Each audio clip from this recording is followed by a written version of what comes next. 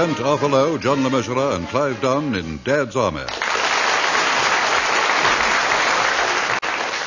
Episode 4, The Enemy Within the Gates, featuring James Beck, Arnold Ridley, and Ian Lavender, with this week's guest, Carl Jaffe.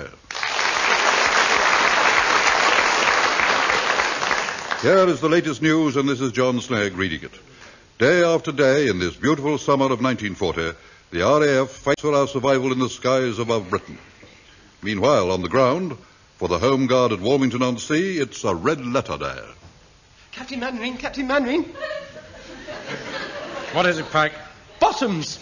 I beg your pardon? Bottoms.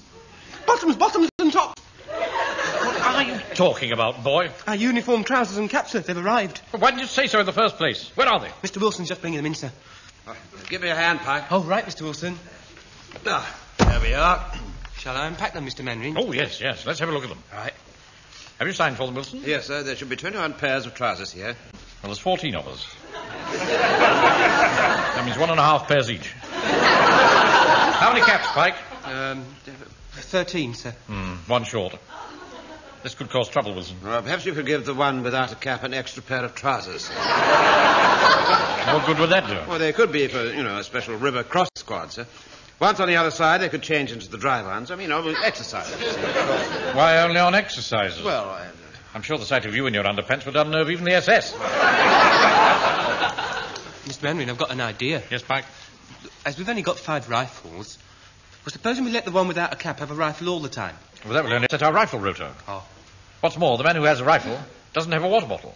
So that, in turn, would mess up the water bottle rotor. And I can't alter all the rotors. I agree. You've taken great pains with them, Wilson. Yes, sir. Well, they take a lot of thought. It's about time someone else drew them up. Take it in turns, you mean? Yes. Good idea. Draw up a rotor. Sir, why don't you let me take back one of the extra pairs of trousers to GHQ and swap it for a cap? Good idea, Pike. Do it in your own time. Righto. Right, Wilson, we better sort some trousers out. Do you think it's fair, sir, helping ourselves before the others get a chance? Not a question of helping ourselves. Just want to make sure of a good fit. Oh, yeah. As commander of the platoon, I can hardly be seen in baggy pants. No, sir, quite. What's this? It's a zip, sir. Well, shouldn't it be in the front?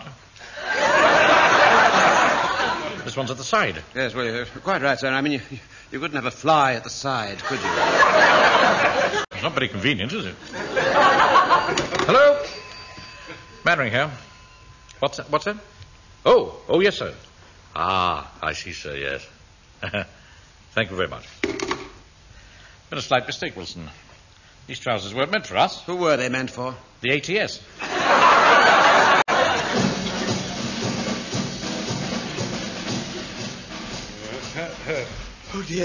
Oh, dear. Yeah, steady on, Mr. Godfrey. Oh, Mr. Jones, I thought I was going to be late. No, we haven't started yet.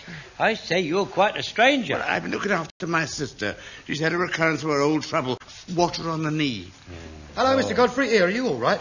I haven't seen you for a while. Oh, hello, Mr. Walker. No, I've been looking after my sister. Yeah, she's had a nasty attack of water on her knee. You know the best cure for that? What? A tap on the head. Now, listen. You shouldn't say things like that, Joe. It's not proper. Gentlemen, we have good news today.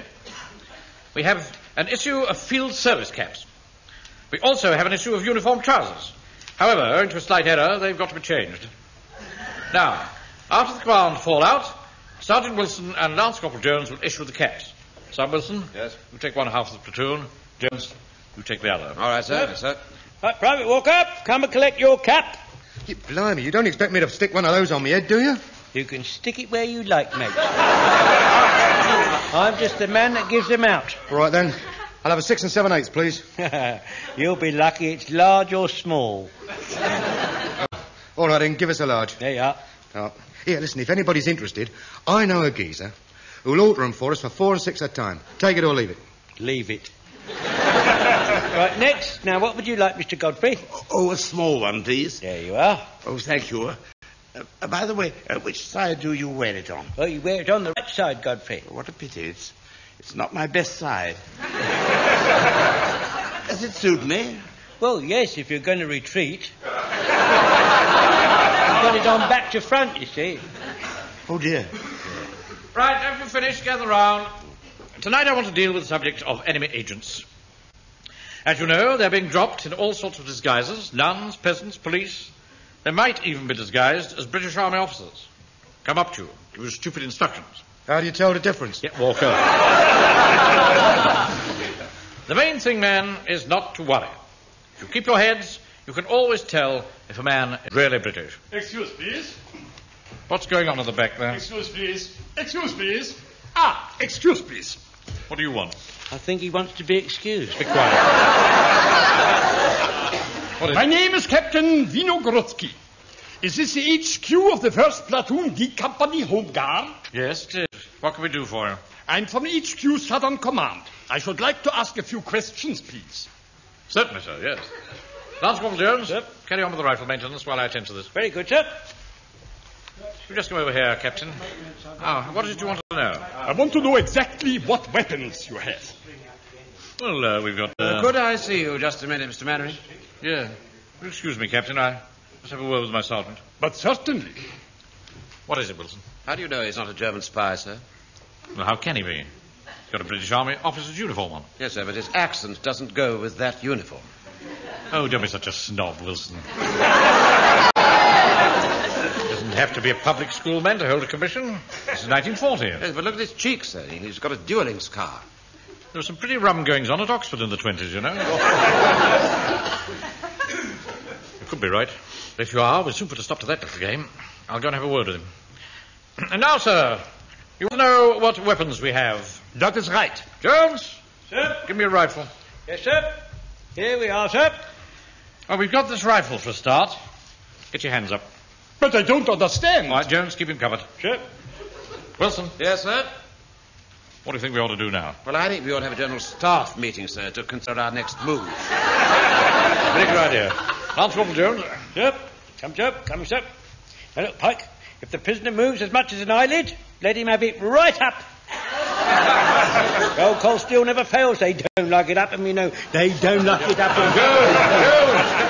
I'm sorry, sir. I was just telling Pike, sir. They don't like it, have it up, and so you don't like it up, and you think so they don't. Look, you really must try to control yourself. I'm sorry, sir. It's going into action after all these years. We better make sure he really is a Nazi, don't you think, sir, before we hand him over to the authorities? There's only one thing for it. We must grill him. Yes, over a nice slow fire. That'll make him talk. We used to do that in the Sudan, you know, so we used to... Jones, will you pull yourself together? Yes, sir. We're not brutes. Everything will be done according to the Geneva Convention. Let's see. What does the Home Guard manual say? Here we are. The interrogation of enemy suspects. The pronunciation test. We try this on him. Now, Captain Captain, I want you to say after me a few simple English words. A few simple English words. I haven't started yet. Now say soothe. Soothe. Wretch. Wretch. Rats. Rats. No, rats. I said rats. Those. Those. Now, what would Mrs. Mop say to you? She would say, can I do you now, sir? Can I ask him one, sir? All right, Jones. Who won the boat race in 1938? Cambridge. It was raining at the time. Blimey, he's right. Who the devil are you? I'm Jones, sir. I'm addressing the prisoner. I'm Captain Vinogrodsky of the Free Polish Forces attached to the GHQ. Why didn't you say so in the first place? I'm very sorry, Captain, but it was an understandable mistake. I would call it a stupid mistake. Why should you think I was German? After all, my English is perfect. Blimey, do you hear that, Mr. Godfrey? If his English is perfect, I should be chairman of the Brains Trust. As you know, many German airmen from crashed planes are landing everywhere. However, the area commander is a little anxious in case any British pilots are shot by mistake. It has not happened so far, but a stitch in time saves something. 9. 9? A stitch in time said... Oh, never mind. Thank you. So the commander has issued an order that lone parachutists are not to be shot down before they have a chance to reveal themselves. Furthermore, a bounty of £10 will be paid for every Nazi airman captured alive and in good condition. That is all. Good night. Blimey, what about that then, Mr. Mannering? A tenner a time for every Nazi airman. Yes, Walker. If they're alive and in good condition. Or £7.10. If they're knocked about a bit. Eh? All right, thank you. Wilson, have you got the patrol duty rota? Oh, yes, sir, yes. Who's on river patrol? Let's see now. Jones, Pike, and Godfrey. Excuse me, Mr. Mannering. Yes, Godfrey? I think I've got a bit of a chill coming on, and it's rather damp down there. Well, you won't actually be in the river, Godfrey. I know, sir, but I do feel the cold. You see, my sister's been knitting me a woolly cardigan, but she's nervous nowadays. Every time the siren stops, she drops a row of stitches. It's taken her longer than she anticipated. Yes, all right, Godfrey. It's Fair Isle, you see, a very complicated pattern. Walker, you better take Godfrey's place. Hello, Mr. Mannering. Oh, thank you, sir. Now, whose turn is it with the rifle? Me, sir, it's my turn, please. Yes, well, very careful, Pike. What about you, Lance Corporal Jones? I shall be taking my faithful assegai, sir. I'm in there, sir, as soon as I see the whites of their eyes. The whites of their eyes? Blimey, with your eyesight, they'd have to be painted white all over. Then you'd miss them. There's no call to talk to me like that, Private Walker. Just watch All your right, come on, hand. you Just silly watch old it. duffer.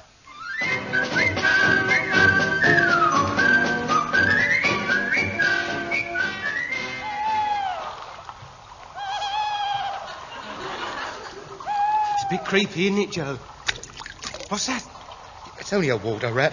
Oh, I must have a rest. My feet are killing me. I think I'll have a fag. Put that light out, Walker. A sniper might see us. Have you gone balmy or something? No snipers around here. You're not in the flipping Sudan now, you know. No, but it's just as well. You wouldn't last 5 minutes out there. I could shoot a whirling dervish just the same as you know. Poor blighters only had spears. It wasn't only whirling dervishes, mate. There was flies and desert sores and malaria and dysentery and jippy tummy. You should have packed it up then, shouldn't you? We didn't pack it up because we were soldiers. There was a field marshal's baton in every rucksack. You sound as if you'd have been better off with a bedpan. What was that? Nothing, it's your imagination. What's the time? Eh? Oh, 1:30. Oh, God. Another hour and a half. We might as well pack it up. There'll be no German planes over tonight. Why don't you keep your big mouth shut? Hey, listen. Can you hear a plane, Mr. Jones? Yes. And if he comes low enough, I'll give him one right in the seat of his ankle. It's coming this way. You cowardly swine! Sounds like one of ours. Brave boys. Good luck, mate! Blimey, that wasn't one of ours. The searchlights are looking for the plane. You're a bit late, chums. He could have killed us with that bomb. Here, the plane's shooting at us. Quick, take cover. Machine gunning innocent women and children. They don't care, you know. No, Mr. Jones, it's all right. It's one of our fighters gunning him. Oh, that's all right then. Go on, give it him, son. You watch. He'll head for home now. Yes, one smell of our fighters and they're off. Cowardly Bosch! Hey, look up there. What's that white thing floating down? Oh, my God. It's a parachute. Shall I fire, Mr. Jones? No, you heard what the captain said. We've got to wait until he exposes himself. He might be one of ours. He's landed in the water. Surrender, or we fire. Are you British? If so, say so. Shall I go and see if I can see anything? Yeah, go and have a look, Pikey. Right. Can you see what it is? No, it's too dark. Hold on. Yes, I can. Hey, he's coming towards us. Hey, do you think I ought to fire, Mr. Jones? Just a minute, Pike, just a minute. I'll give you one more chance. Halt, or we fire. All right, Pike. Let him in.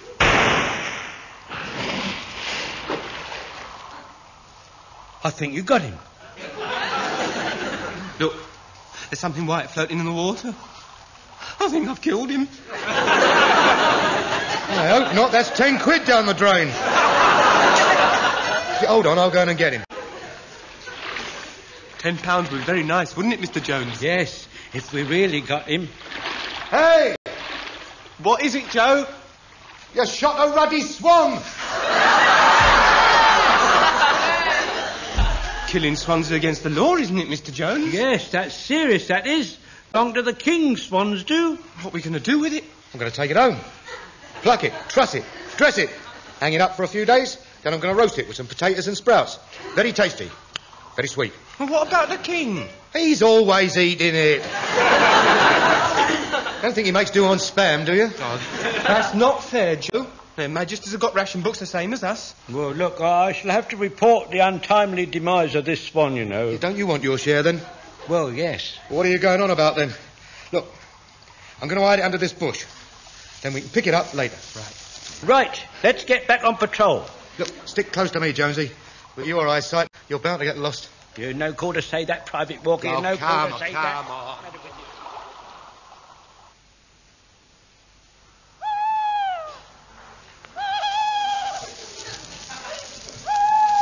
Pike?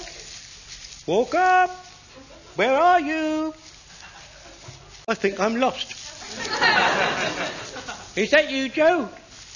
Pike? Halt! Who goes there? Who are you? Friend or foe? Luftwaffe. That's not what I asked.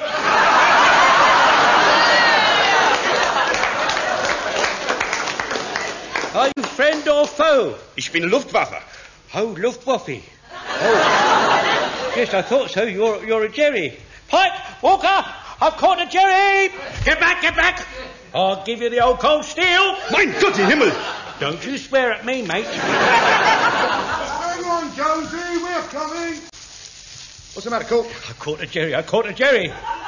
Cool, blimey, 10 quid's worth. What do you mean? The bounty.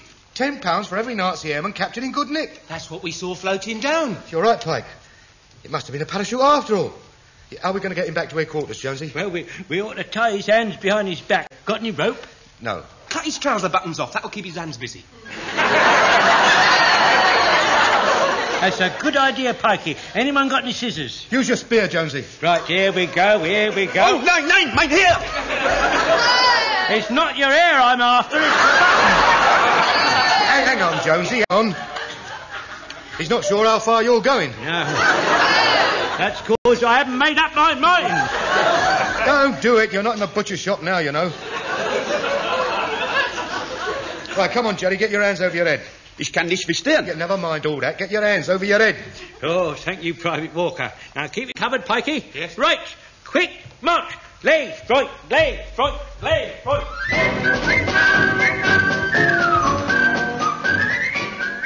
What's the time, Wilson? It's just after 200 hours, sir. What's that? 2 a.m. All right. I know what it means. What else is that? Come in. Permission to speak, sir? Good Lord, Jones. What is it? We collared to Jerry, sir. You what? A Nazi parachutist, sir. I showed him my assy guy and he came as quiet as a mouse. They don't like it up 'em, see? They don't like it up 'em. All right.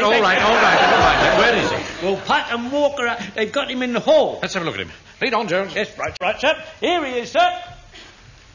Ah, well done, men. Now let's get on to GHQ as quickly as possible. Pike and Godfrey, keep him covered. Walker and Jones, you come with me to my office and make your report. Right up. Fine night's work, eh, Wilson? Oh, yes, awfully good, yeah. Well done, Jones and Walker. Well done indeed. You wait until GHQ hears about this. Don't forget to ask about our 10 quid, will you, sir? I'll get on to them now. This telephone seems to be dead, Wilson. It is, sir. It's been cut off. Cut off? What by? Enemy action? No, sir, the GPO. What? The bill wasn't paid, so they cut it off. Don't they know there's a war on? Here I am in command of a unit with a valuable prisoner, and my communications have been severed. Mr. Speak, sir. Yes, Jones. My communications have not been severed. What?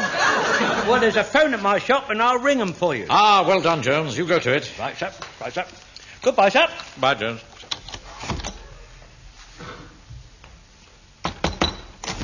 Come in. Mr. Speak, sir. Yeah, what's the matter, Jones? I don't know the number, sir. I'll write it down for you. You've done very well tonight, Jones. I'm very proud of you. Oh, thank you, sir. There's the number.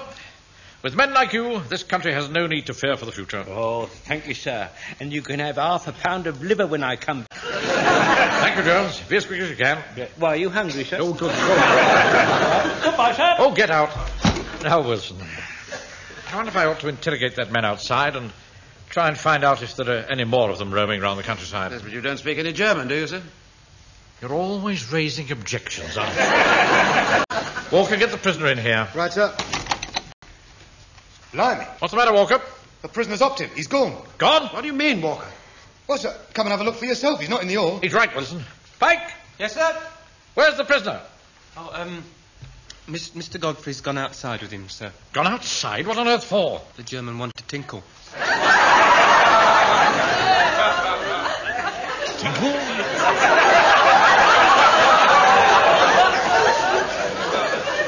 That's what my mum calls it. See, sir, when she says tinkle, sir, she I means know that she- perfectly well. Mr. Godfrey went with him, sir, with his rifle. Ah, there you are, Godfrey. I say, has he come back? No, Mr. Godfrey. The rotter. What's going on, Godfrey? Well, sir, the foreign gentleman wanted to... I know what he wanted to do. Why didn't you tell him to wait? Well, we're not beasts, are we, sir? Go on. So I took him to the outside convenience, sir. And then what happened? Well, sir, it was very dark, and I stayed as close as I could in the circumstances. You went in with him, of course. Oh, no, sir, he locked the door. Didn't you think that was suspicious? Oh, not really. I usually lock the door myself, sir. Go on. He seemed to be taking a long time, so I coughed, sir, sort of dropping a hint, as it were. You should have done a damn sight more than that. I did, sir. I called out to him. When he didn't answer, I went around to the window and back. Yes, and of course it was open. Oh, no, sir, no, it was closed and barred. Then how did he get out? Well, while I was round the little window at the back, I could only conjecture that he must have slipped out through the little door on the front. For heaven's sake, Godfrey. Now, get after him, Wilson, and take Pike with you. All right, sir, yes, sir. Pike, look alive there. Just going, sir. Oh, great Scott. Military police will be here in a minute to collect the prisoner. I'm going to look a complete idiot. Sir? What is it, Walker? How about if I ring them up and tell them it was all a practical joke? We're the practical joke, I'm afraid. Blitz, rechts, blitz, rechts. Oh, look, sir, the captain's brought him back. Blitz, rechts. Prisoner, what? Ah, Captain Vine, we know... Good evening. Captain Mannering, I've just recaptured this man. He says he escaped from your custody. Is that correct? I'm afraid so. I don't know what sort of an army you are in, Captain Mannering, but I don't think it is the same as mine. You still have no guard out your headquarters, and you allow prisoners to escape. All this inefficiency will be reported. Furthermore, I shall claim the bounty for this man. I see. Well, I find your attitude high-handed, to say the least. And if you've any further comments to make, you'll find me in my orderly room. Orderly room? Oh, you mean the vicar's office? You heard what I said, Walker. The orderly room. Right. You, Walker, and you, what's your name? Godfrey. Right. You two, take up your position by the main door while I interrogate the prisoner. Blimey, we've got to take orders from foreigners now. Name, Fritz Müller. Nummer der Erkennungsmarke? 0411. Hey, mister. Military police. You got a prisoner for me? Yeah, that's right, Sarge. We can't pick him up. They're over there, see? Right. Blimey, two of them? They said only one on the phone. Hang on, just a minute, Godfrey. Did they say only one, Sarge? Must have been a bad line. Yeah. That's probably what it was. Right, you two, outside in the van. Hey, there's one here dressed as a British officer. I am a British officer, you fool. Don't sound like one. No, he doesn't, does he, Sarge? Did they both come in together? Well, now... Yeah, hang on a minute, Godfrey. I'll deal with this. As a matter of fact, they did, Sarge. Listen, I'm a British officer. Here, look at my papers. Here is my identity card, my railway warrant to London for the leave tomorrow, and a letter from the lady I'm going to see in Golders Green. You've got to hand it to them, Sarge. They are very thorough. You're dead right. Come on, you two, in the van. I protest. You are making a mistake. Can I do you now, sir?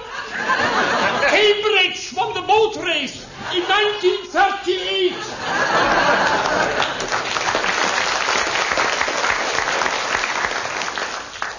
Here's your receipt. Pop along to your brigade HQ with that and you'll get 20 quid bounty. Oh, thanks, Sarge. Good night. Good night, Sarge. Thanks again. Ahoy! What's all this commotion, Walker? It's all right, sir. The military police have just been, and here's our receipt. Oh, thank you. What's this? £20? Yes. Yes. That's right. It's 2 prisoners, a tenner each, 20 quid. 2 prisoners? Yeah, we had a stroke of luck. Another one turned up. Really? How did you talk the captain out of his share? Well, we didn't... Well, he sort of talked himself out of it, sir. Excuse me, sir. I pedalled back as fast as I could, sir. Jones, nice work. Your message got through. Oh, good, sir. I'm very pleased about that, sir. There you are, Wilson. We can't find him, sir. Seems to have vanished into thin air. We looked everywhere, Mr. Mannering. We really did. Don't worry. He's on his way to GHQ. Plus another one that Walker managed to round up. Blimey. You're not getting them on the black market, are you, Joe? Quite an eventful evening, wouldn't you say? I think, as we've got an extra £10, we could well afford to spend 5 on a celebration dinner for the platoon. What do you think, Wilson? Oh, an excellent idea, sir. Would you care to order now, sir? What do you suggest, Walker? Well, for a £5, sir, I could do you a nice medieval dinner. A medieval dinner? What's that? Well, let me see. You could start off with minstrel soup, followed by crusader pie, and chips, of course, if you wanted them. Barrel or 2 of mead.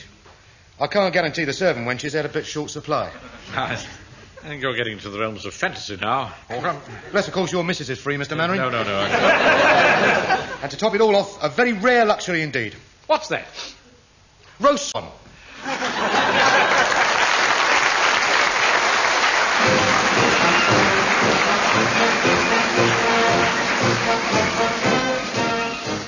In that episode of Dad's Army from the original television series by Jimmy Perry and David Croft, you heard Arthur Lowe as Captain Mannering, John Le Mesurier, Sergeant Wilson, Clive Dunn, Corporal Jones, James Beck, Private Walker, Arnold Ridley, Private Godfrey, Ian Lavender, Private Pike, Carl Jaffe, Captain Vilogradsky, and David Sinclair as everybody else. The Enemy Within the Gates was adapted for radio by Michael Knowles and Harold Snowd and produced by John Dias.